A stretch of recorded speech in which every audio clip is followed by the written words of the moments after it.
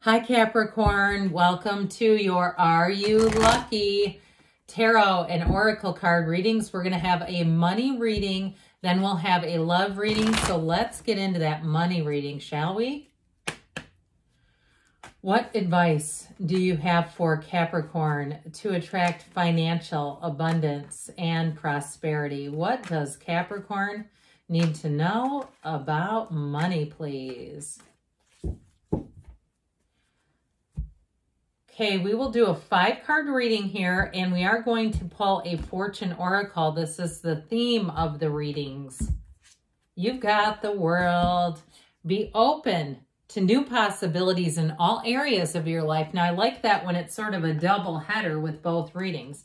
You have the Wheel of Fortune. Haven't seen that one yet. The 7 of Cups, the Ace of Swords, the World, again, double world, and the Queen of Pentacles and the outcome. That is fabulous. You know what I heard? That is fat. If you say the word fat, cool, they're talking to you.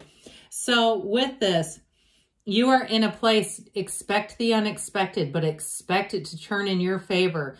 If you have emails that give you discounts, you have somebody recruiting you, something is going to land in your favor. If you're looking for a housing change, I also see that happening.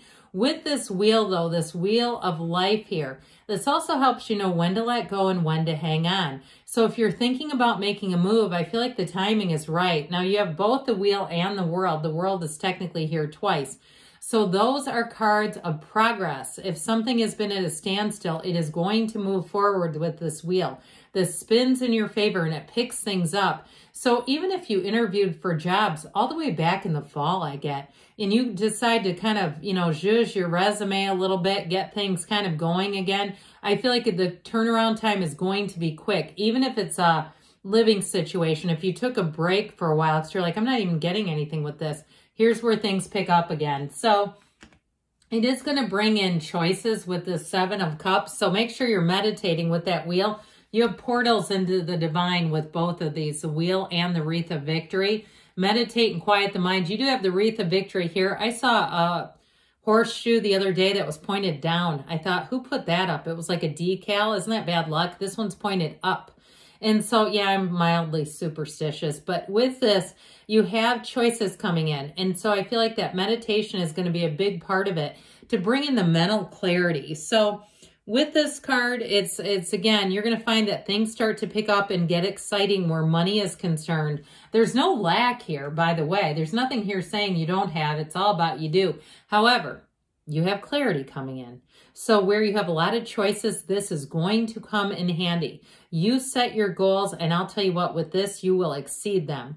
You have some kind of an offer showing up here that's very clear. If it's a contract, it's very well written. If it's a decision you're making, like you decide, I'm going to travel to X, Y, or Z, you're going there. I also feel like, too, if you start seeing things in your algorithm that kind of intrigue you, they have to do with money or finance, watch them.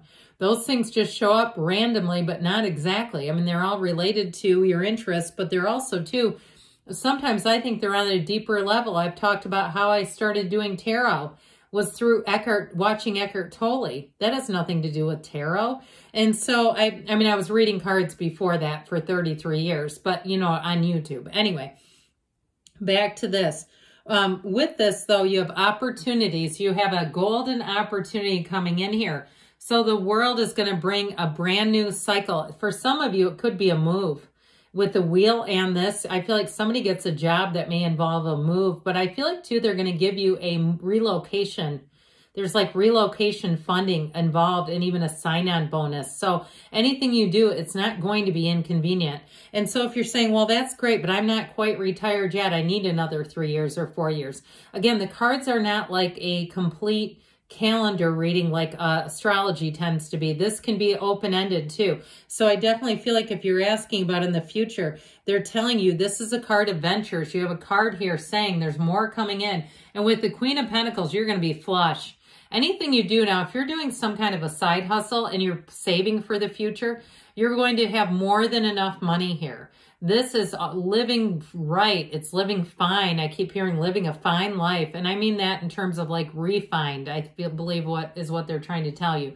So with this Queen of Pentacles, you're going to be in charge. There's no There's nothing here in terms of lack at all. I mean, it is abundance. So let's see now what the cards want to tell you about love. What advice do you have for Capricorn, please, about love?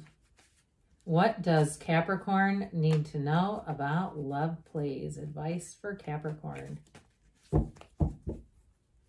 5-card reading. This time it's going to be in a slightly different order, but again, 5 cards you have here.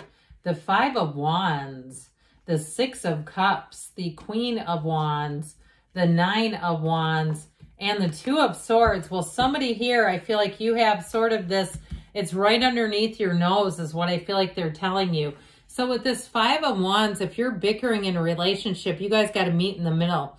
Or if you have something here that's bringing in a lot of conflict, if you have a blended family or something, it may be time to go talk to somebody with that 2 of Swords energy. Because I feel like we've got to have compromise. Whatever this is, there's a change here.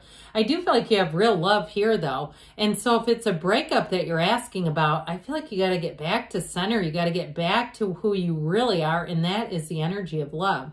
Now, if you're single and you're not finding that there's any matches, they're out there. I mean, they are all around you, but you've got to be open to it. You've got to take off the blindfold, put down the swords, and get open, Cap.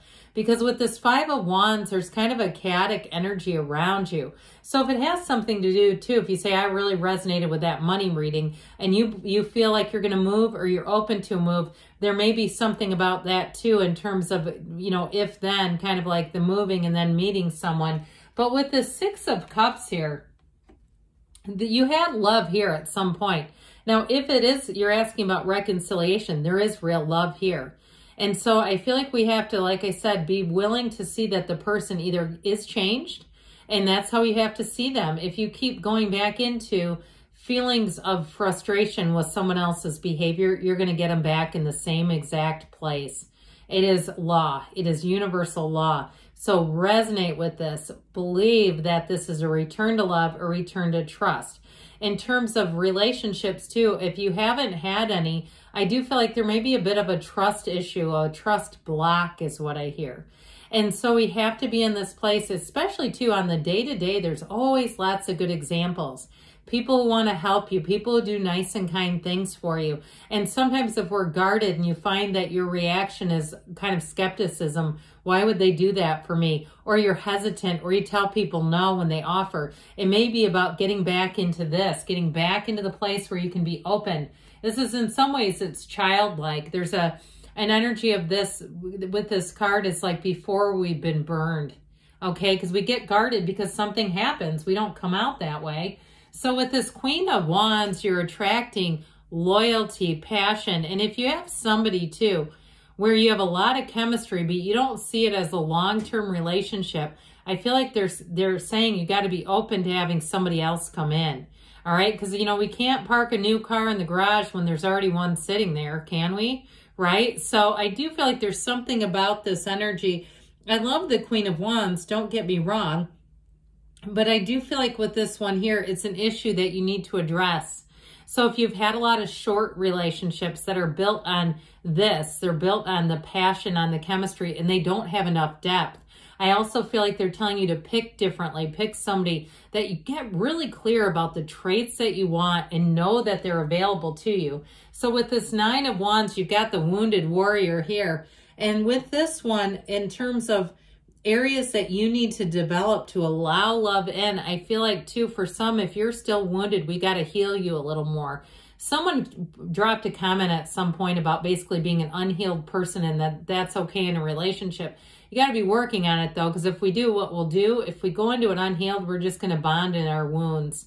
And you know what that does. It doesn't last. And so trauma attracts trauma. Look, I've had a very traumatic childhood. I do understand this, and I'm a fully licensed clinician. So I tell you this with love, okay? I tell you this with love. So whatever this is, it's something that needs to be healed a bit more. And just kind of release it where you can. Allow yourself to see the love that's around you, the support that's around you. Because with this 2 of Swords, the cards are your best friend that tells you the truth. And they're trying to tell you that you need to get open. Okay, the bottom sword represents fear. The top sword is anger. Very hard to approach in this energy. So I feel like you do have a chance. You have a possibility. You have love around you. But if it's a reconciliation, we have to be willing to see it another way. I'd love to see the Hanged Man come out with that. You know, if you had another reading, you're getting the Hanged Man, I tell you, they're trying to answer it. So good things, though, are on the way for you, Capricorn. I love you, and I'll be back again soon.